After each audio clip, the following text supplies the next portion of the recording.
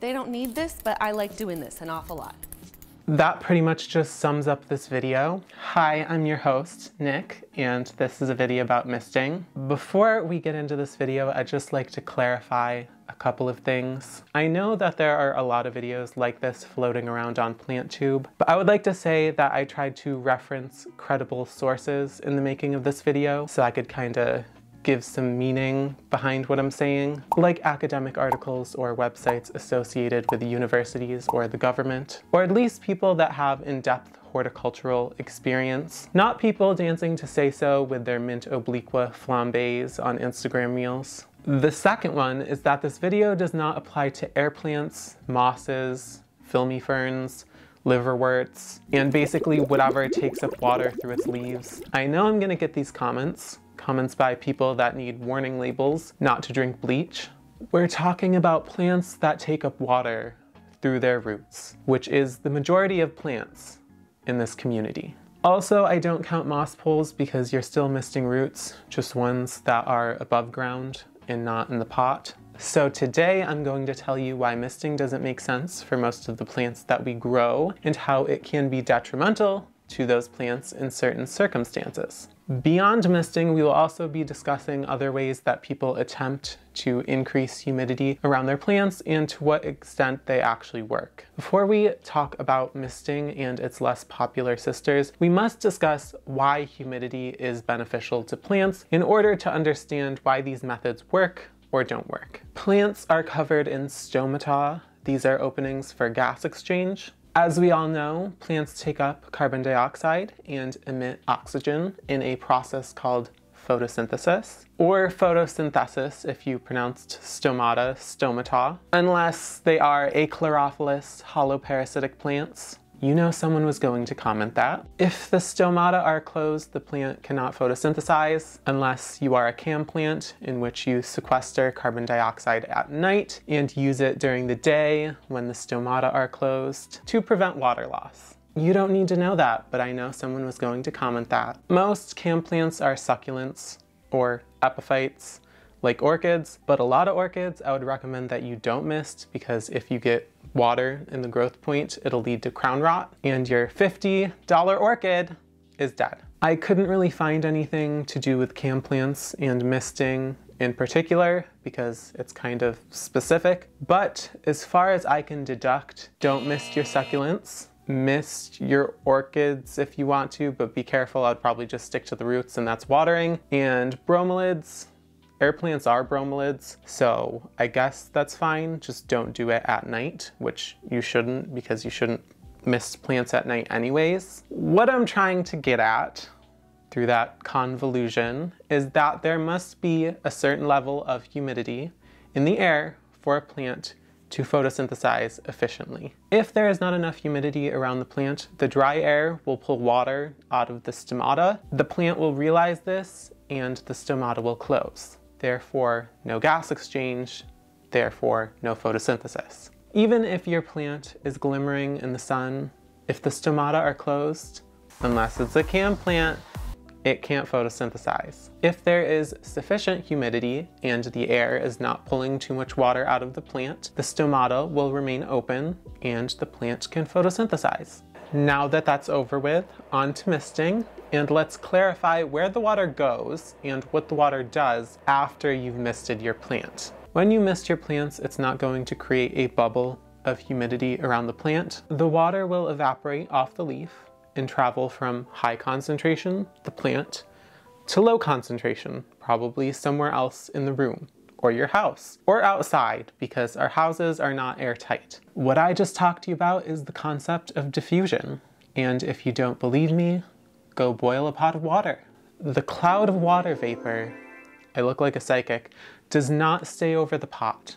It rises into the air and dissipates. You can't see this on your plant because it's happening more slowly. But if you'd like to blowtorch your Stermanthe, you'll see it immediately. Some of you might want to. I've heard they're jerks. Although my Setanthe and Calathea are doing fine. If you wanted to increase humidity for your plant through spraying, in theory, you would just have to spray your entire room. Water would have to be evaporating off of everything, so all of the air in the room would be equally humid. Otherwise, a few mists and it's gone. And that might be a problem with your landlord, or if you're trying to grow plants instead of mold. So you're probably thinking spraying plants only increases humidity for so long, not a significant amount of time, but some is better than none, right? The partial answer to this, and we'll get to the rest of them, is probably not. If you share the misfortune of having a hot summer, cold winter climate with me, you know that not only you suffer, but your plants suffer when winter and summer have a kickboxing match in the place of what should be spring and fall. I tend to get sinus infections in the fall. Some people get nosebleeds when the dry husk of what was a warm summer's breeze turns the mucous membranes in our sinuses into something that looks like a dried up riverbed. I also have reason to believe that it dries up their brains because they tend to drive in snow like they're in Tokyo Drift. Quickly shifting temperatures and humidity is generally not good for organisms that require fairly stable equatorial weather for the correct functioning of their existence, like us, who are not musk oxen, and for philodendron, that are not pine trees. Actually, are there any musk oxen out there trying in vain to use your touchpads with your hooves? Sorry, I don't mean to be homocentric, but if you're homocentric, that's fine though. Just pause RuPaul's Drag Race when you get a notification from one of my videos. For increased humidity to be fairly beneficial, it must be fairly constant, not 100% humidity for 10 minutes and then back to normal. This one may be surprising and a little bit hard to digest, and that is misting is detrimental to plants because it mimics rain. I know, right? Rain? Rain? Rain is bad? Rain is good. Rain is good for the roots. As I have already discussed, if there is water on the leaf, it is covering the stomata, therefore gas exchange cannot occur, therefore photosynthesis cannot take place. Beyond that, most plants will close their stomata in response to rain. So even if there's not water over the whole leaf, it'll just shut down the whole leaf. I would also like to say after the water evaporates, the plant is not going back to the same amount of photosynthetic capacity that it was before the rain to after. Photosynthesis doesn't just turn on and off. It is a series of physiological mechanisms and chemical reactions within a plant. When you derail it, it takes a bit for it to start up again. This means photosynthesis will be reduced longer than the time that the leaves were wet. Ultimately, I believe if you're misting your plants several times a day, you could have a measurable impact on the amount of photosynthesis that the plant can carry out. Imagine you're having a picnic. It takes a while to put together the picnic, and then you have to go and set everything up. I don't do this, by the way. Of course, you set up this picnic because your clinically incorrect weatherman said it was going to be sunny all day. You get all your plates out and whatever, you start eating your 72-hour potato salad. 3 days! And then the rain goes away, so you set up your picnic again. You go to eat your tumultuous spud conglomeration, and God has said no. Anyways, imagine you're a plant, you're trying to eat your potato salad, and some jerk keeps spraying water in it. How would you feel? How would you feel? I just want to eat my potato salad, okay?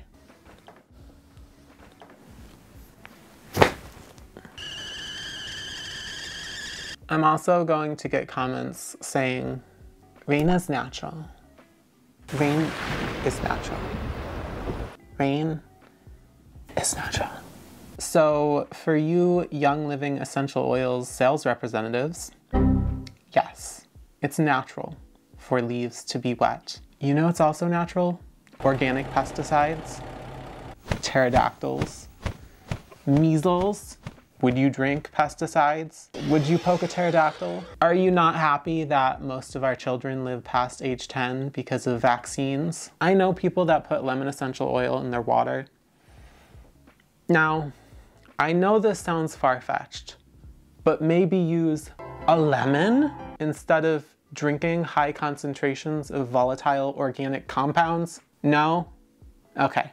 If you're seethingly applying sclerescence right now and you don't believe me, I have proof, and it's called a drip tip. Not a triptych, not a dictic, not a lip kit, not a dipstick, not a McRib. Excuse me for that. Not a drip tip. Let's get all my drip tips in here. 𝓿𝓲𝓭𝓮𝓸. If this isn't a drip tip, I don't know what to tell you. My baby Choco Red. I think I'm gonna make a video insulting this soon. Look at her. She's a little crooked, but that won't hurt anyone. Is there anything more iconic than a fishtail Hoya? These are drip tips. Like, the whole leaf is a drip tip. Like, that's why people love this, because it rains where this lives. It's just all drip tip. And look how tippy this is. It's all tips. Look at all those tips. I don't know why this is lobed. It could be because of the rain, but the only drip tips are really like at the end of the leaf. These aren't really so pointy. Oh yeah, and my Ficus benjamina marguerite. Let us try and show you all of this. I think she's cute. I really like her. Plants that live in areas of high moisture have an incentive to channel water off of their leaves for the reason aforementioned, along with some others I'm going to tell you about. Beyond getting the water off of the leaf so the plant can photosynthesize, it's also not good to have a wet leaf in the rainforest because the water evaporates very slowly because the humidity is very high. Due to this, lichens, moss, algae, and sometimes small plants will grow on top of leaves and obscure the sun from getting to it. Therefore, the drip tip. Not all plants that wish to rid water from their epidermis use drip tips though. Plants like 𝓜𝓲𝓭𝓮𝓸 have altered their leaf surface and covered it with a waxy coating in order to repel water that way. The point I'm trying to get across is there are things that plants experience in nature that aren't necessarily beneficial to their growth. They just have to put up with it and adapt because of the phenomenon that is the earth. And they make beautiful drip tips, amongst other things. So besides preventing photosynthesis, what other negative things can misting do to your plants? We already touched upon this earlier in the video, but having water on your plants for a long duration of time can cause fungal problems. If you're still planning on misting your plants, probably do it during the daytime, preferably like in the afternoon when it's warm and there's the most sunlight. However, we should be honest with ourselves, and it's usually perpetually nighttime where most people keep their plants.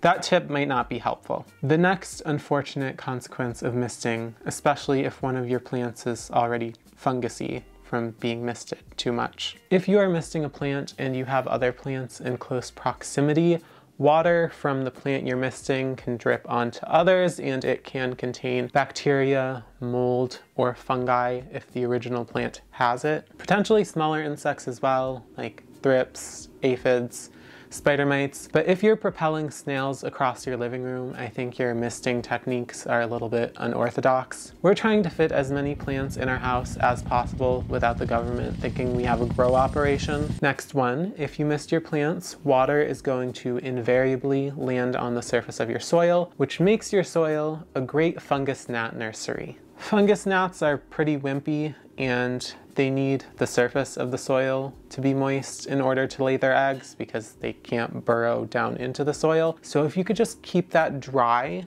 that would be great, or at least as dry as you possibly can most of the time by not misting it. Or keep misting your plant and find a dumb solution someone in our community on TikTok would make, like placing coffee filters around the pot before you mist your plant, or misting them upside down, or anything else extremely unhelpful that would take up your entire weekend. This isn't really a negative consequence of misting, just something that I found that confused me. Apparently misting is a good way to get rid of dust. Like misting and wiping the leaf off, or I don't know. I know it didn't say that. I'll try and find where I found it. Does water vaporize dust? I'm assuming it goes onto the floor or back into the air. Out of sight, out of mind, right? Just like those dead calatheas stuffed in between my walls. Imagine imagine my walls were full of dead plants. So I would be like that lady from Legally Blonde that got liposuction and was like selling like a workout something.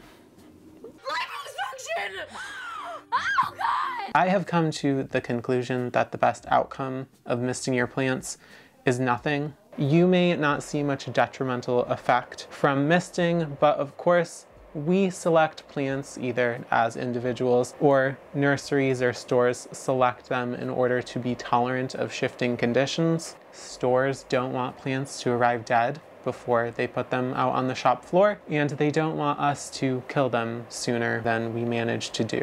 Rocks for drainage, anyone? Okay, we're done with misting. Thank you for joining me on that journey. I'm fried! On to the other methods that probably don't work. Humidity trays, I think, are better than nothing by a very small, minuscule margin. For the plants, that is, not you, because you have to routinely scrape the scum out of them.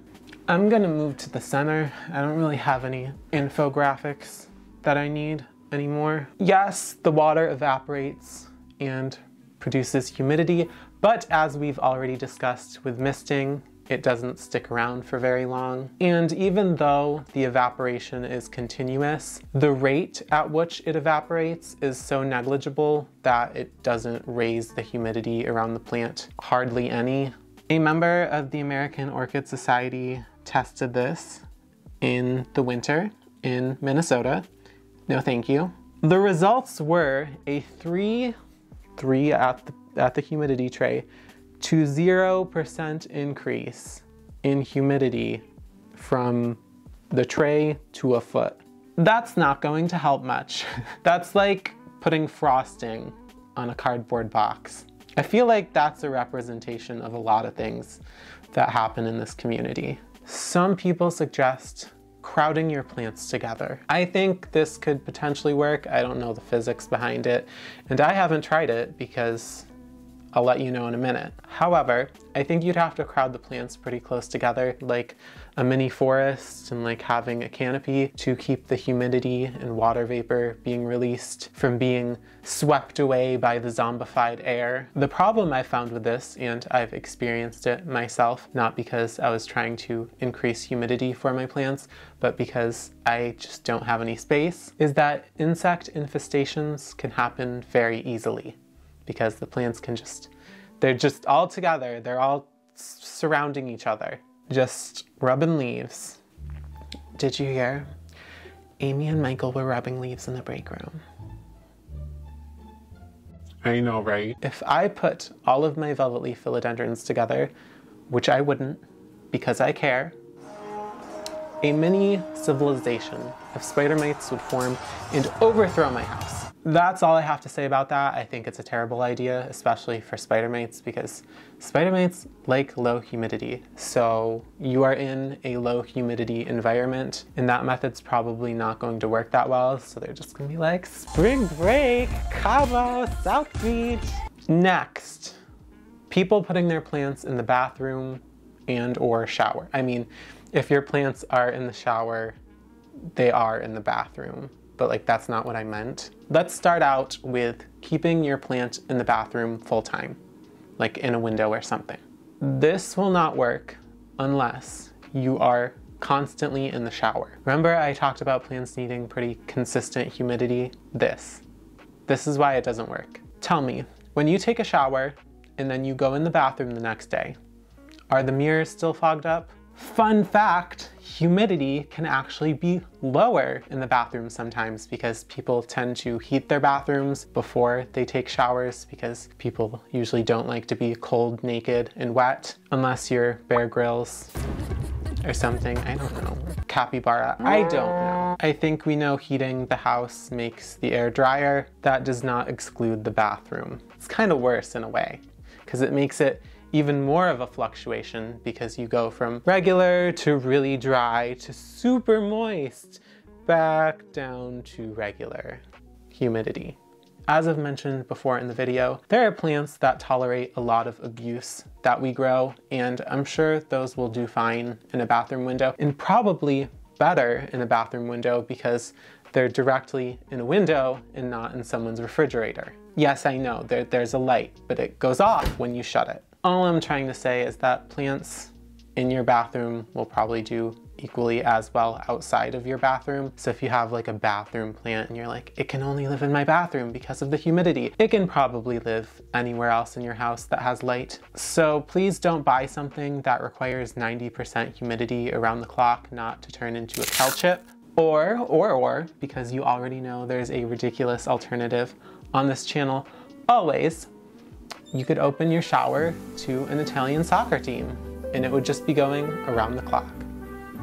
I promise it's for my begonia.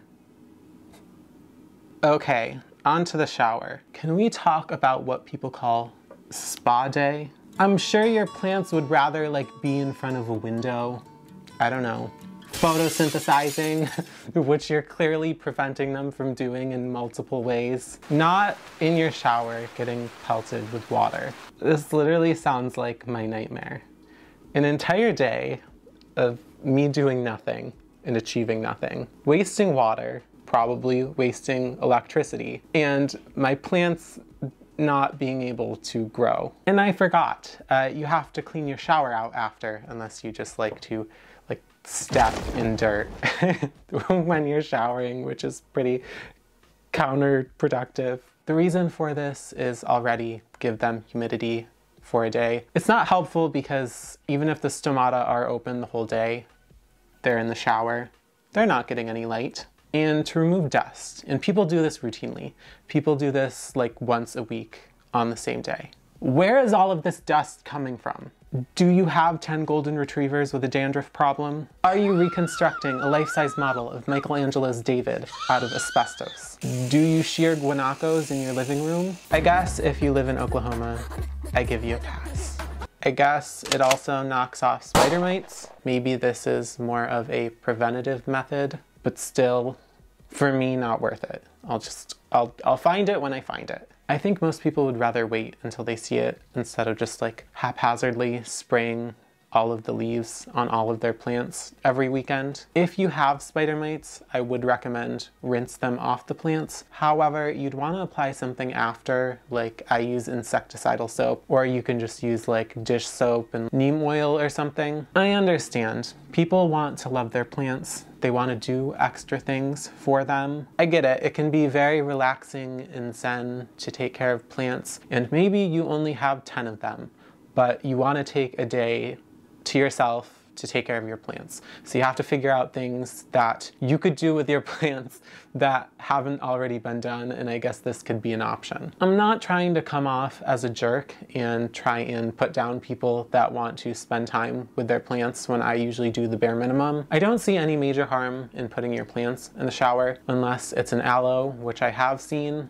Lastly, the only method I found that works, the humidifier, which I've warmed in the 𝓜𝓾𝓼𝓲𝓬. Humidifiers are good because they're pumping a large amount of water vapor into the air, and that's what it takes to actually raise the humidity in a space. Many of them have a hygrostat, which is like a thermostat, which controls how much water vapor they put out based on what the humidity level is in the air and what you set it at. If the humidifier does not have a hygrostat in it controlling the humidity, you can always buy a hygrometer, which is like a thermometer. It'll tell you how much humidity is in the air. You can then adjust your humidifier accordingly. I have a hygrometer right here, and as you can see, the humidity is falling because I just took it out of my little greenhouse enclosure. I think it was at 70, but my house tends to stay in between 30 and 40%. The plants I have in there are mostly in there for the light and not the humidity. I just have the tent to trap in the heat. It's just never really been an issue for me. The professor that I got the bottom watering information from last video says in his humidity article that it's ideally 70 to 80% for these plants. I think it's kind of impossible to keep your house at that humidity, and I don't know like what the ramifications of that would be with mold and whatnot, especially during the winter when it's cold. I would probably say if your house is really dry, like go for 50. Like 80% is a little wild. My 𝓜𝓼𝓬 is the only plant I think is suffering. However, it is putting out a leaf, and there's another leaf in here that's coming out and some type of growth that's growing right here. It's fine, I mean, it's doing well, it's growing, but the edges are crispy. Just FYI, I didn't get it like this. I grew it from a node, and it was also doing this in the summer. So maybe it's not a humidity thing, but this was leafless when I got it, so I grew it. Conclusion, misting is not that great, but it's also not very bad. I think it can have a placebo effect on people, but from my understanding, the science really does not back that. One of the articles I was reading for this video suggested that people's plants might do better when they mist them, not because of the misting, that doesn't really do much, but because people are paying attention to them more and their needs or infestations or what have you. Like I said, I think people just want to spend time with their plants, and there's nothing wrong with that. If you love it, I like doing this an awful lot. And nothing bad has happened, go for it. That's it. I hope this helped. Definitely like the video if you liked the video, because it took a long time for me to compile all of this and make it make sense. Plants are covered in stomata.